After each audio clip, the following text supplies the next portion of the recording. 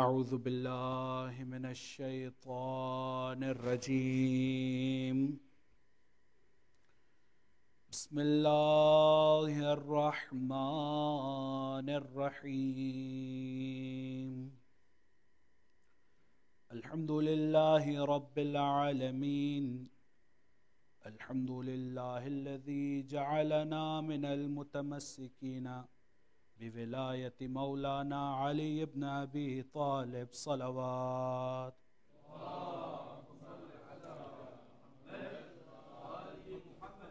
ثم الصلاة والسلام والتحية والإكرام على النبي الأمي المكي المدني سيدنا ومولانا ومولى الثقلين بالقاسم محمد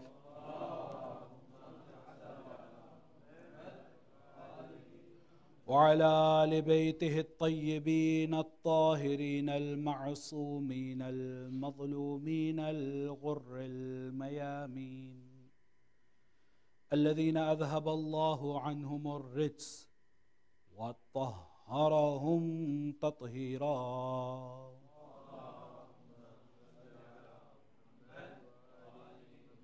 ولعنة الدائمة على أعدائهم من حين عداوتهم إلى قيام يوم الدين أما بعد فقد قال الله الحكيم في كتابه الكريم وقوله الحق بسم الله الرحمن الرحيم فسبح بحمد ربك وكن من الساجدين آمنا بالله وصدق الله العلي العظيم صلوات جزاك الله شكرا جزيلا. Respected elders, dear brothers and sisters, Assalamu alaikum wa rahmatullahi wa barakatuh. عظم الله أجورنا وأجوركم بمسابنا بأبي عبد الله الحسين وأولاده وأصحابه وأعوانه. May Allah amplify in your reward in grief of the master of the martyrs, Sayyid al-Shuhada.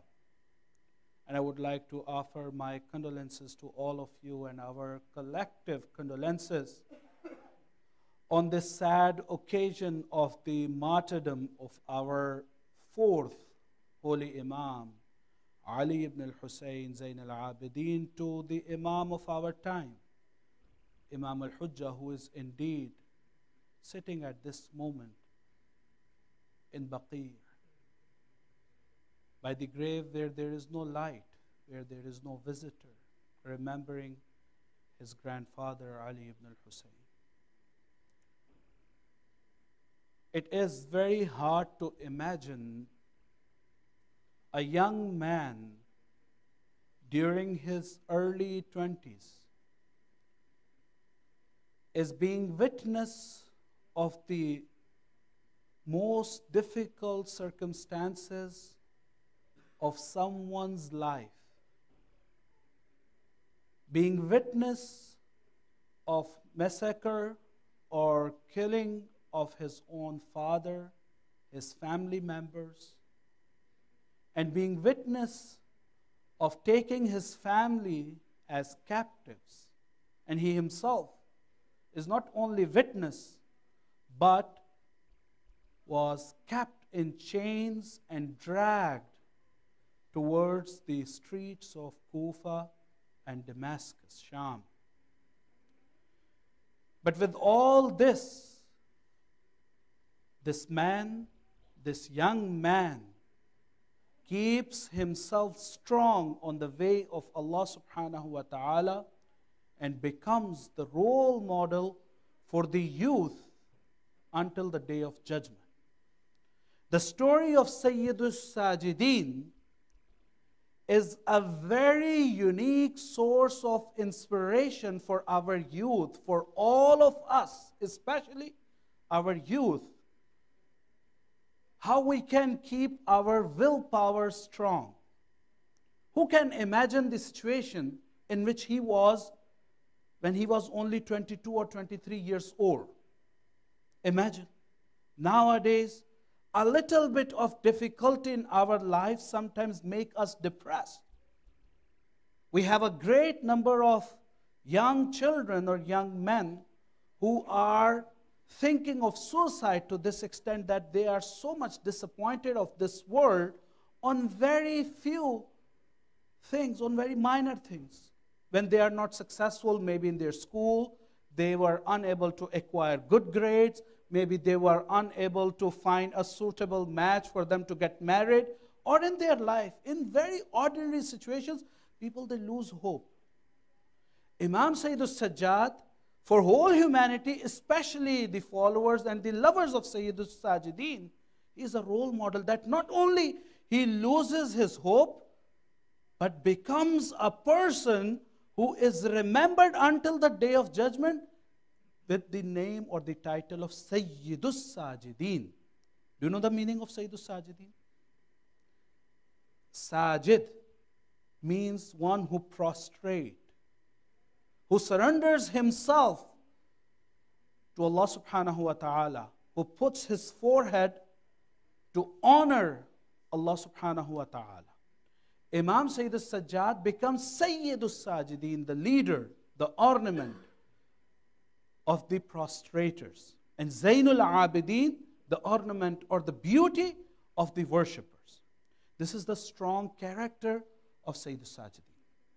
For us, being sitting here and remembering Sayyidus Sajideen, there are many lessons which we can learn through the life of Imam Ali ibn al-Hussain. So inshallah tonight with this introduction, I would like to draw your attentions towards some of the unique aspects of this holy Imam. Because most of you might have heard about him, but majority or the most of the times when his personality is mentioned, the aspect of his life which is discussed or which is having the time from the first day or the 9th day of Karbala until they are returning back to Medina. A very small time, duration, very small, very little duration in which Sayyidus Sajideen was having these atrocities, and especially on the day of Ashura, when it was Allah subhanahu wa ta'ala's wisdom that he was put in the state of unconsciousness. But does it mean that we should not have any image beside the image of a fatigued or a sick person? No. There is a life of 23 years before that time, and there is a life of 33 to 30 or 34 years after the day of Ashura, which Imam Sayyidus Sajjad lived. And in fact, as you just have heard Brother Adnan very eloquently, he explained, if we talk about the life of Sayyidus Sajjad before Karbala, because on the day of Ashura, officially he was appointed to the office of Imamate. He was not Imam because it's the law of Allah subhanahu wa ta'ala, and Imam is not declared to hold the office of Imamate until the previous Imam is there. So during the time of, although we have hadith of Holy Prophet Ahmad Mujtaba Muhammad Mustafa sallallahu alayhi wa sallam,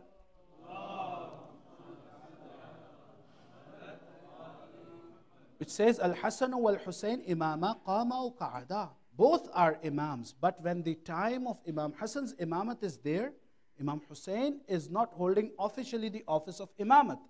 But Sayyidus Sajjad, even at his young age, when he was a child, he used to give fatwa. People, they would come and would ask him their questions, although his father and uncle was there too. So it shows the benevolence, it shows the extreme knowledge which he used to possess. But during the day of Ashura, so I'm not going to talk about his life before the day of Ashura.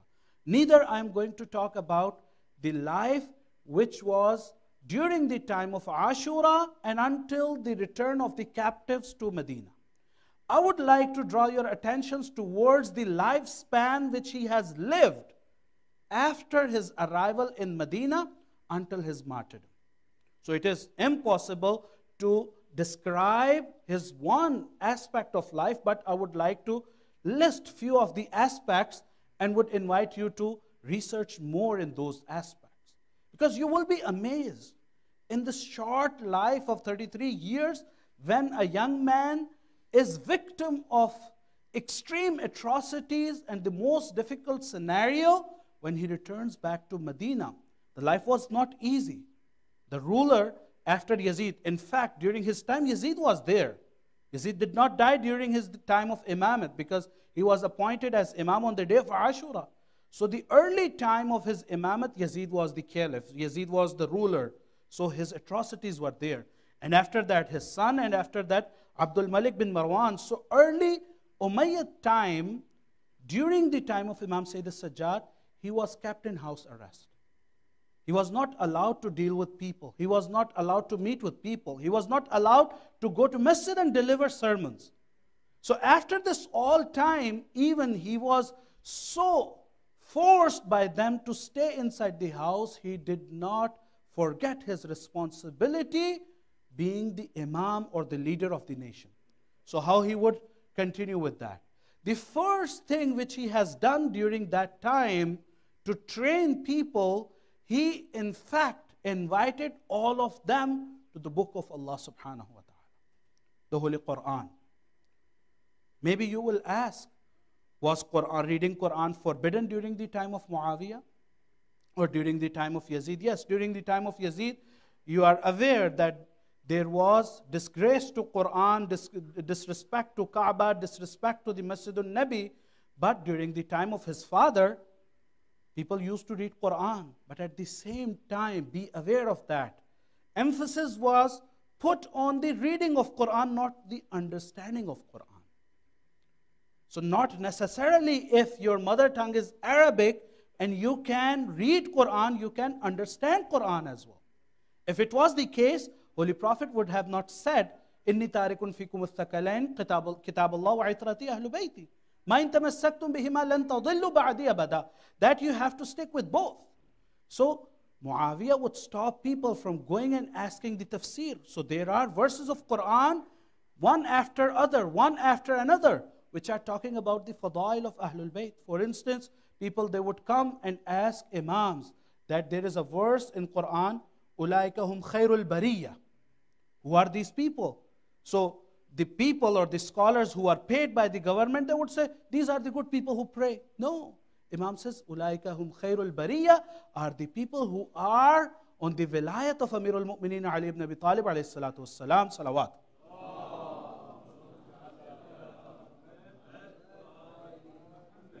Or the verse of Quran, وَأَمَّا بِنِعْمَةِ رَبِّكَ فَحَدِّثْ, that there is a ni'mat of Allah subhanahu wa ta'ala which will be questioned. People, they would read, oh, this is talking about the ordinary ni'mah. But when they would come to Imam, Imam would explain to them what ni'mat it is.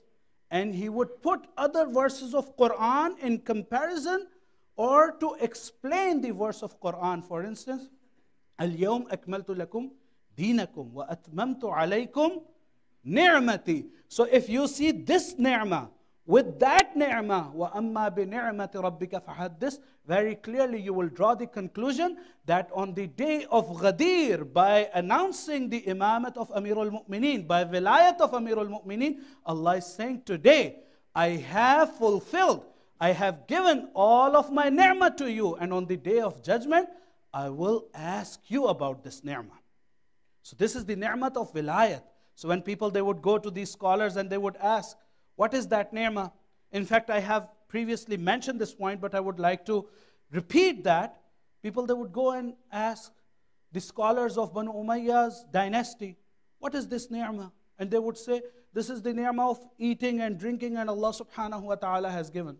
I have explained this well, but I will just give you the reference of that. Imam would say that Allah subhanahu wa ta'ala is greater than that. We do not ask people when we feed them after giving this worldly desires.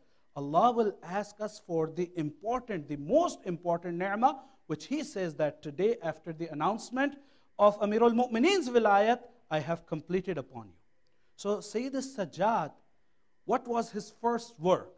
He used to sit in a corner because he was not allowed to read Quran in front of people. So he would go and sit in a corner and would read Quran out loud.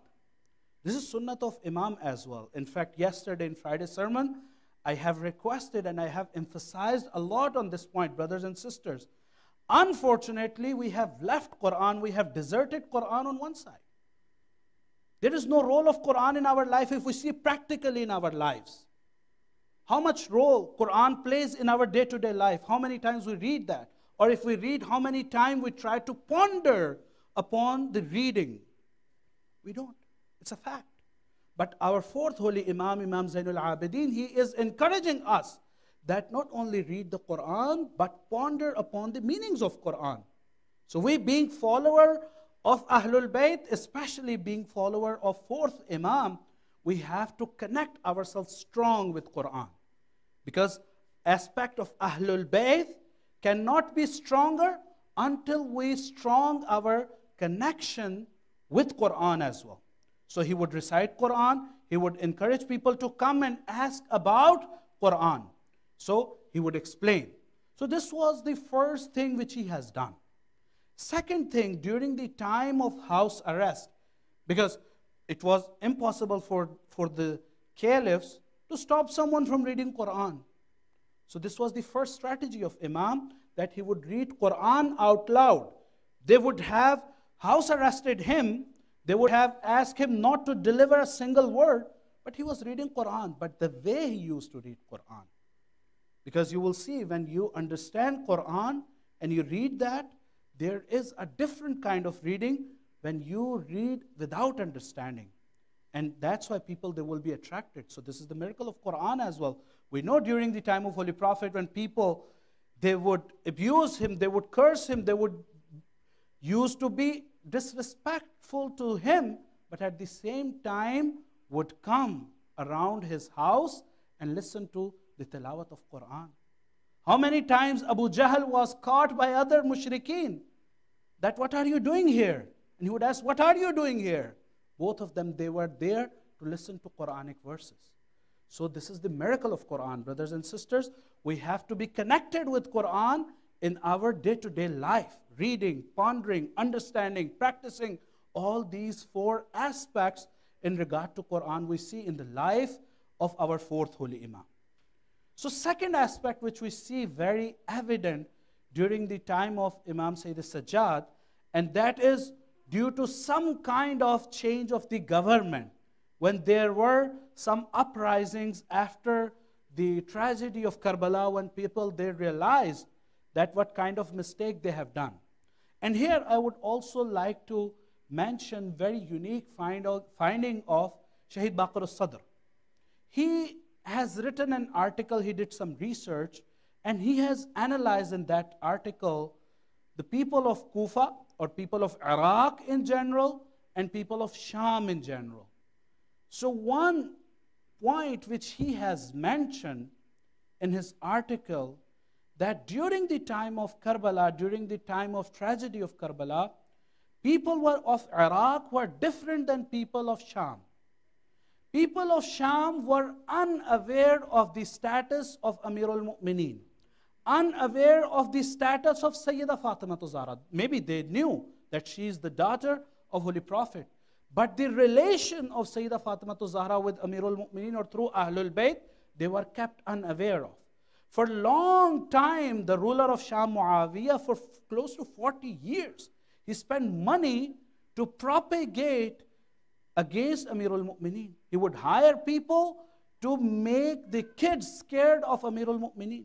He would hire people to conceal the fada'il or the attributes of Amir al-Mu'mineen. So people of Sham, they were completely unaware. They were kept in dark about Ahlul Bayt. To the extent you might have heard that when Amir al-Mu'mineen got martyred in Masjid and the news reached to Sham, people, they would ask, Ali is killed in Masjid? How come Ali went to Masjid? Ali is not a Muslim. To this extent, people of Sham or Damascus were unaware about the truth. So much propaganda. And this is another very good lesson for this day and age, when propaganda is at its peak. Internet, social media, Facebook, Twitter, and other things. These are blessings. But we have to be very careful from which source we are getting information. We have to be very careful. Source should be authentic. So Yazid would make the hadith fabricate, would pay to people to make a hadith for him or for Banu Umayyah and remove the hadith of Ahlul Bayt. So people, they would take from them. But people of Sham, people of Iraq. So this was about the people of Sham, Damascus. What about the people of Iraq? He says people of Iraq, they knew the status of Amir al-Mu'mineen because Amir al-Mu'mineen used to live in Kufa. His house was there. His capital was there. So people of Kufa, they used to love a lot Ahlul Bayt. People of Iraq in general, they used to love Ahlul Bayt a lot, but there was one problem. That problem was they were not having strong willpower. So when they learned about Imam Sayyid al-Shuhada is coming, they wrote the letters, but some of them, they were not strong enough to leave their houses. We know, like people like Habib ibn Mawahir, he's from Kufa, Muslim ibn Awsaja. We don't have example like of these people. When Habib ibn Mawahir, he received the letter from Sayyid al-Shuhada, that son of Fatima al-Zahra is on the plains of Karbala, and Habib, he needs your help. He reads the letter, kisses, puts his own forehead, and his wife asks, what was written in that letter? And he told his wife, yes, my master is on the plains of Karbala, and he is asking for help. And his wife says, Habib, what is your decision? He says, I'm thinking. As soon as he says, I'm thinking, his wife says, let me take my veil on and let me go to help Sayyid al-Shuhada, Habib, if you are thinking. So there were people like Habib, his wife. There were people like Muslim ibn Awsaja, who was in the street of Kufa buying something, Hana. It is mentioned in the history that he was buying Mehdi or Hana. He was buying, and Habib ibn Mawahir is going towards Karbala. He sees Muslim ibn Awsaja, and he says, where are you going? And he says, I have received this letter from Imam. He drops that Hana in the market and would say, now my beard will be colored not with Hana, with my blood. So there were some people who were strong enough, but majority of them, people living around those countries, even some of the Bani Asad, some of the people who came to help Imam afterwards, who realized, and that's why we see the whole movement of Tawabin. People, they repented. So Shahid Baqir al-Sadr analyzed that people of Iraq, they used to know the status of Ahlul Bayt, but their will was not strong. Their willpower was not strong enough for them to go and help Imam. So Sayyid al-Sajjad, he realized this situation. He worked on both grounds. Number one, when he arrived in Damascus, if you see and read his sermon last year, I explained some of them, so I'm not going to repeat that, but I'm mentioning few points. When he arrives in Damascus, in the court of Yazid, in the situation when his legs are in chain, his hands are in chain, there is a big chain in his neck which is having thong, which are spearing in his neck. But at the same time, and hundreds of people are sitting, and he is being humiliated, but he delivers such a beautiful sermon in that court by introducing himself. So he begins with Holy Prophet. He says, Anabnu Makkata wa Mina. So he brings the sacred places even, that you are Muslims. Maybe you don't know Ahlul Bayt who are, but you respect Makkah. You respect Mina. I am the son of Makkah. I am the son of Mina. I am the son of Ja'far. I am the son of Aqil. I am the son of Abu Talib. I am the son of Holy Prophet. I am the son of Fatima al-Zahra. One by one, one by one, one by one. He so eloquently, he explained his status that people who were not aware, they would cry. There was a revolution in the court of Yazid, and at that time, he asked, go someone to pulpit and say Allahu Akbar, do adhan. And how beautifully he got benefit of that situation as well. You are aware of that. But my point is, when he arrives in Medina, now he knows that he has to make people's willpower stronger. How? Number one, he did he did communicate with them with Quran. Second, with ahadith. So purposely, when he used to narrate the hadith from Holy Prophet, he would say, I have heard this from my father Hussain, who has heard it from his father Ali ibn Abi Talib, who has heard it from Rasulullah. So he delivered that. Number 3, he also established a madrasa. When there was the change of the government, he got benefit of that time. He developed, actually he built the foundation of a madrasa or a school which became the university during the time of 5th and 6th Imam. So the students which we see during the time of 6th Holy Imam, Imam Ja'far ibn Muhammad al-Sadiq alayhi salatu wassalam,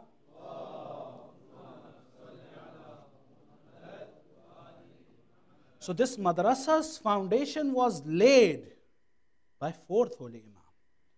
That he used to invite people, he used to collect them, he used to deliver the lectures on all topics. Another beautiful thing which he did and was pointed out by Brother Adnan as well, so I will very quickly refer to that. And the reason why I am repeating that, because it is required by every single one of us, including myself, by living in this country. What did he do? One of the things which he has done and was so strong in the society and had the greatest impact, he did social work. He used to carry the bags on his own shoulders. He used to carry the bags on his own back and would deliver the food to the orphans, to the widows, to helpless people, to destitute people, to poor people. He himself, he would deliver. They would wait for him. Kids, they would say, now he is coming, who will feed us. They wouldn't know who is he. He never introduced himself. So this is the point. Sometimes maybe in our lifetime we are not given reward or acknowledgement of the work which we are doing, but it will have strong impact on the society as well as for our hereafter. So Imam Sayyid al-Sajjad would go and deliver the food. There were close to 400 families. After the tragedy of Hara, he used to take care of them. Even sometimes the people of his enemy. And this is the testification in the history quoted by the women of the people of his enemy, in fact, in a fight, that under Sayyid al-Sajideen, the care which we were provided, the respect which we were provided, we were not given that respect in our own homes. It was the level of kindness. This was the level of social work and helping poor, destitute in the society. Regardless of faith, he used to help his own enemies.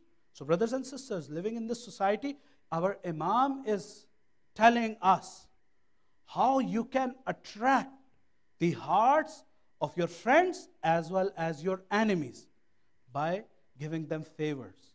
Not to make yourself acknowledged, no, but to please Allah subhanahu wa ta'ala, because it is an obligation. So this was the work which Imam used to done. So reading Quran, teaching them Quran, connecting them with the true message of Quran, delivering ahadith, establishing madrasa, social work, and one last thing which I would mention in these 5 things, and inshallah I will finish my talk this night, the work of the du'as. What was so significant in du'as taught by Sayyid al-Sajideen? If we see, the Holy Book of Quran talks about du'as. But the du'as which we see through Sayyid al-Sajideen, and I was surprised and amazed. If you Google right now the book of du'as by Sayyid al-Sajideen and the words of non-Muslims in regard to that book, Christians and other followers of other people, they would come and they would read these du'as and would become closer to God, to Allah subhanahu wa ta'ala. The way He has taught us how to supplicate. He told us that dua is not only your need or to require your hajat or your necessity from Allah subhanahu wa ta'ala. Dua is not only to worship But dua is to get connected with Allah subhanahu wa ta'ala. One day, experiment this. Read dua without any purpose of asking Allah subhanahu wa ta'ala. Any dua of Sahifa Sajadiyah. So some of his du'as are compiled in a book which is called As-Sahifatul Sajadiyah or As-Sahifatul Kamila. This beautiful book. Every single dua is beautiful and unique, especially Dua Makarimul Akhlaq. If you read, it will change your whole life. And read that one day without thinking that you are looking for a need. Yes, you have to read du'as for your needs as well, but just for ma'rifah. And how we can neglect his Munajat Sha'baniyah, how we can neglect his other du'as, one after the du'as of the days. The dua, the supplication of Friday, the supplication of Saturday. You open the book of Mafatih, du'as, narrated by Sayyid al-Sajideen. You will see it gives you a strong healing and a strong connection with your Creator. So this was the way Imam ﷺ made people's will stronger. So people, they would not see that he is just delivering us a lecture. No, they would read the dua he used to teach them, and they would feel stronger to Allah subhanahu wa ta'ala. For instance, one of the ziyarat in dua and ziyarat which we have from Sayyid al-Sajideen, ziyarat Aminullah. Not only he used to teach people how to develop and establish their connection to Allah subhanahu wa ta'ala, but he will teach them the status of Ahlul Bayt as well. So I would like to read few verses from Ziyarat Aminullah, which is one of the very famous ziyarat, and in fact, it is recommended that whenever you go to the shrine of any Ma'soom, any Imam, initially it was for Amirul Mu'mineen, but if you go to any shrine, read the Ziyarat Aminullah, but change the word Assalamu alayka ya Amir al-Mu'mineen with the name of that Imam. I would like to read some of the phrases of this dua. Sallu ala Muhammad wa ali Muhammad.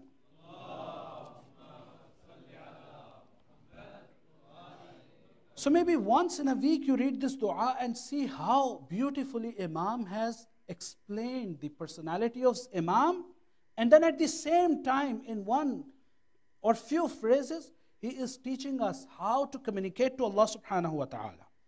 So he says, Assalamu alayka ya Amin Allah fi ardi. Begins with the words, peace be upon you, O trustees, Amin Allahi fi ardi, O trustees of Allah on his lands.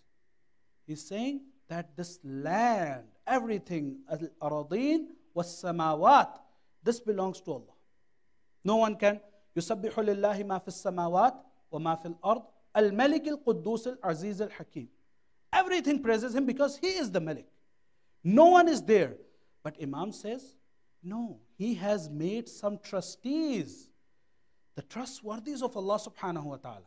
So he says, if you want to see trustee of Allah subhanahu wa ta'ala in your land, come to Imam. Assalamu alayka ya Amir al-Mu'mineen. Ashhadu annaka, I bear witness, annaka jahadta Fillahi haqqa jihadih. I bear witness that you strove for the sake of Allah as it ought to be striven. The haqq of jihad. Wa amilta bi kitabih. Wa taba'ata sunnana nabiyyih. And you followed the footstep of Holy Prophet. Hatta da'aka Allahu ila jiwarih. Until you were asked by him to return back. فَقَبَضَكَ إِلَيْهِ بِاخْتِيَارِهِ. And then he explains the role of an Imam after being trustee of Allah on the face of earth. He is saying, وَأَلْزَمَ أَعْدَاءَكَ الْحُجَّةَ مَعَ مَا لَكَ مِنَ الْحُجَجِ الْبَالِغَةِ عَلَى جَمِيعِ خَلْقِهِ. That if there is any proof, any hujjat of Allah subhanahu wa ta'ala is upon the people, جَمِيعِ خَلْقِهِ, not only on Shi'as, not only on Muslims, but everybody, jami'a khalqi. That includes the birds, the animals, the elephants, the trees and the skies and the... Sallu ala Muhammad wa ali Muhammad.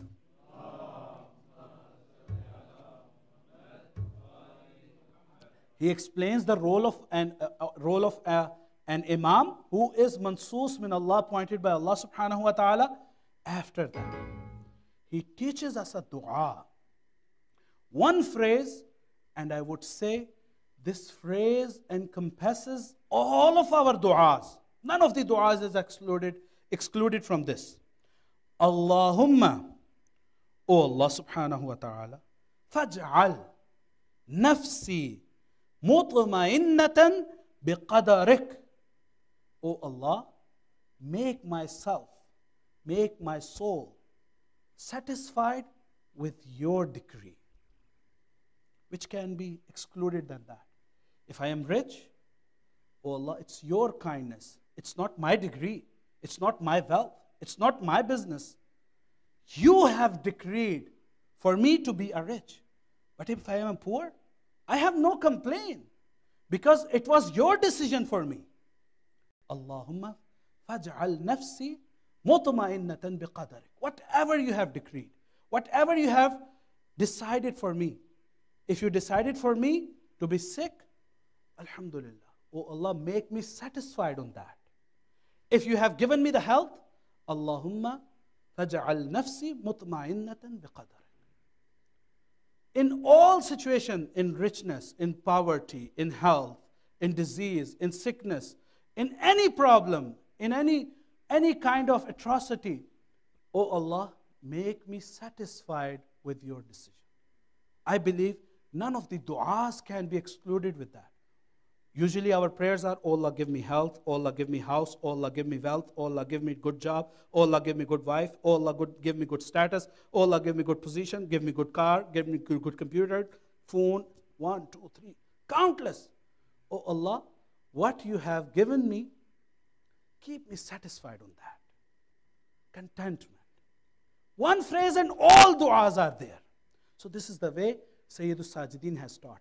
So this is from countless du'as, one phrase I have recited. You can imagine the depth of Sayyidul Sajideen's du'a. Read it, brothers and sisters. It will change your life. It will change, definitely, I guarantee. If you read with insight, with conviction, it will change your life. You will be satisfied. Oh Allah, I pray to you because ana faqirun ilayk. I have nothing. I have come to you with empty-handed. Nothing. What I have brought? My sins. Why I have come? Because I know you are Rabbul Arbab. You are Akramul Akrameen. You are not like us. You are not like us people that we punish each other. No. If I have come with nothing, you will accept me. If I have come to you with sins, you will welcome me. If I have taken one step, you will come 70 steps towards me. So this is your promise. Ya man sabaqat rahmatuhu ghadabah. Or the one whose blessing, favor, benevolence comes before his anger and wrath. Who can be in this world? Amirul Mu'mineen is teaching us, when you call upon your Lord, when you call upon Allah subhanahu wa ta'ala, yes, He is Al-Qahhar. He is just. But tell Him, oh Allah, the aspect which we know from you is your mercy, that your mercy comes before your wrath, before your punishment.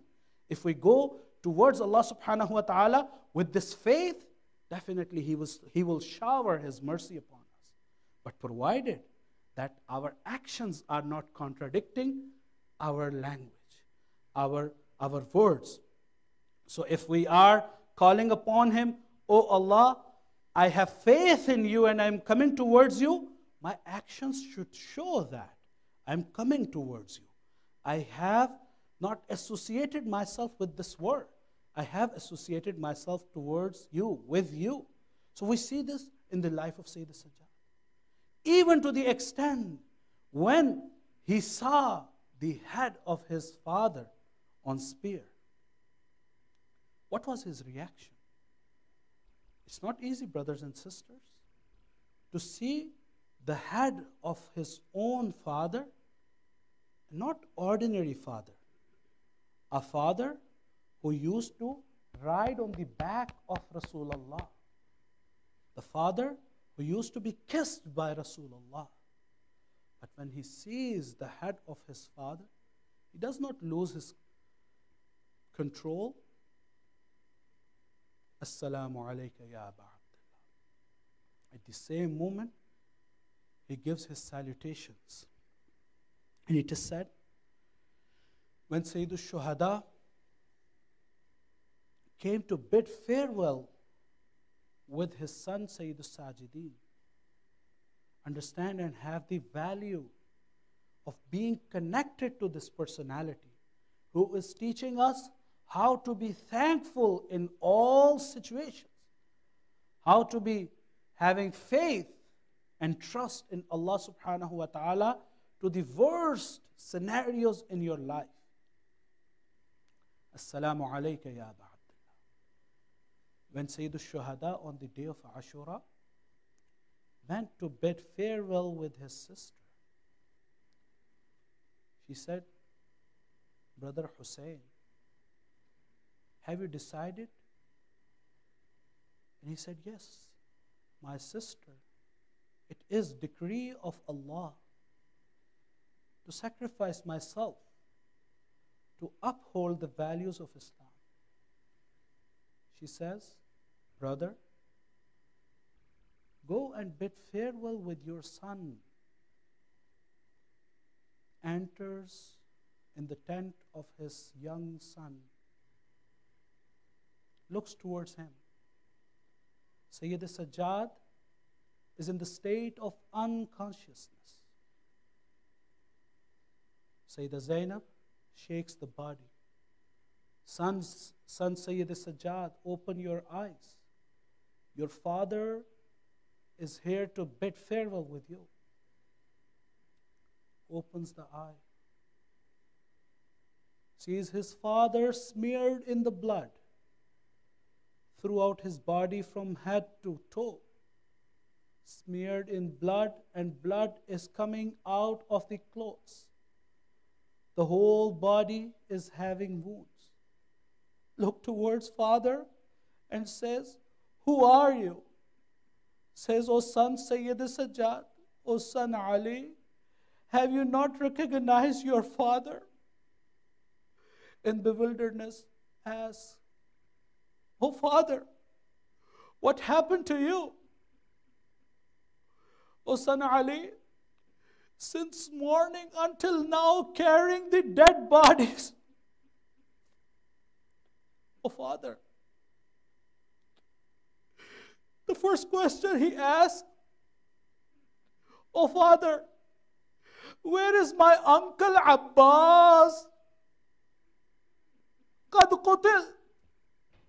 He had faith that until my uncle Abbas is alive, no one can touch my father. One by one ask, where is Habib? Qad qutil. Where is Muslim ibn Awsija? Qad qutil. Until reaches to his last question. Aina Ali al-Akbar? Oh my father, where is my brother Ali Akbar? Hussain wouldn't answer anything. He knows how can the pain of losing a brother.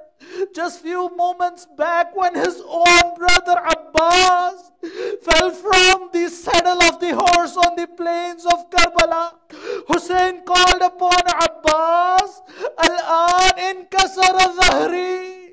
My brother Abbas, my back is broken. He knows the pain of losing a brother, so cannot tell Ali ibn al-Hussein that your brother Ali al-Akbar is martyred.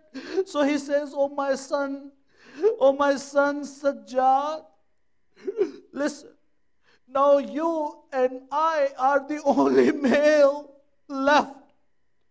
Says, and Zainab, bring me a stick and a sword. She would ask, son Sajjad, why you wish of the sword and the stick? And Zainab, have you not heard? My father is all alone. I would go to the battlefield and would help my father. Hussain, who is left alone, who is deserted on the plains of Karbala. Son Sajjad, you cannot go. Through you, Allah will hold his imamat, his messengership. Bids farewell with father. And the time comes when one more time a call in Karbala is sounded. قَدْ قُتِلَ الْحُسَيْنُ بِكَرْبَلَا قَدْ ذُبِحَ الْحُسَيْنُ بِكَرْبَلَا.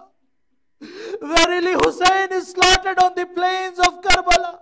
Zainab shakes, oh Ali ibn al-Hussein, oh my son, wake up. Your father has been killed. Looks towards the door of the tent, sees the father's head on the spear. Says, Assalamu alayka ya Aba Abdullah. And the time comes when the horses tramples on the body of Hussain. Ajrukum Allah. And the time comes, the night of the atrocities, which is famous with Sham Ghariba. Sayyidah Zainab comes. O son Sayyidah Sajjad, enemy has burnt our tents. There is fire all around. What is the ruling? If we stay inside the tents, we might burn ourselves and kill ourselves. If we go outside, we have no veil to cover our head. What is the ruling? I would say, our peace and salutations be upon you, O Imam. What is the first ruling you have to deliver? Says, O aunt, take everybody outside. Saving life is wajib and mandatory. Comes outside. A historian says,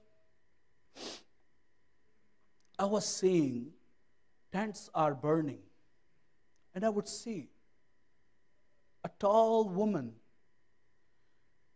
hastens towards a tent, goes inside and comes outside. Again goes inside, and when she sees the flames, comes outside. I got curious. I went to the lady and I asked, is there something very precious you have left in the tent? Why you go inside and then due to the flames of tent you come outside? Says, oh man, yes, there is a very precious thing left in the tent. Our Imam, my nephew Ali ibn al-Hussein is the tent. Goes inside, comes outside carrying a man on her shoulder. Ali ibn al-Hussein, I would say our peace and salutations be upon you, our Imam, how you would have handled that situation. And this is the reason, brothers and sisters. When in Medina, he used to be asked, what was the most difficult part during the atrocity of Karbala? He would not tell that the difficult part was when my brother Ali al-Akbar was attacked with spear, or my uncle Abbas was severed his hands by the plains of Euphrates, or my father was sacrificed. He would say, Asham, Asham, Asham. The most difficult part of my life was the streets of Sham. When we were dragged in our hands, there were chains, and our women without covering and veils, and boiling water was thrown upon our heads, and I was put a big yoke in my neck having thongs, would spear in my neck and my head. Ajrukum Allah. It is said when Imam Sayyidus Sajjad used to walk in the streets of Medina, the butchers, the market of the butchers, whenever he used to step in, they would call upon people, cover your animals, Sayyidus Sajjad is coming. Why they used to cover their animal? Because they knew that Sayyidus Sajjad will come, and they would ask, and he would ask, oh butcher, you have killed this sheep. And I would answer, yes, I have killed this sheep. Have you offered water to this sheep before slaughtering? And when they would say, yes, we have offered the water because we are the followers of your grandfather Rasulullah, he would look towards Karbala, would say, oh my father Hussain, my peace and salutations be upon you. You were slaughtered without offering a water. Brothers and sisters, Ajrukum the time comes when Sayyid Sajjad was poisoned. Throughout his life, he would remember the atrocity of his father. He would tell people about the tragedy of Karbala. He would mention to people to remember Hussain. But when the time comes, he is on his own deathbed. And his son, Muhammad Baqir, he comes, puts his head on the chest of his own father, Ali ibn al-Hussain. Even that moment, when he is departing from this world, says to his son, "Oh Muhammad, how fortunate you are that your father is departing from this world and you are giving comfort to your father. But my peace and salutations be on my father Hussain. When Shimr was sitting on the chest of my father Hussain and used to kill and used to attack and stab with blunt dagger on the neck of my father Hussain." وَسَيَعْلَمُ الَّذِينَ ظَلَمُوا أَيَّ مُنْقَلَبٍ يَنْقَلِبُونَ إِنَّا لِلَّهِ وَإِنَّا إِلَيْهِ رَاجِعُونَ. ماتم حسين. يا حسين يا حسين يا حسين يا حسين يا حسين يا حسين يا حسين يا حسين يا حسين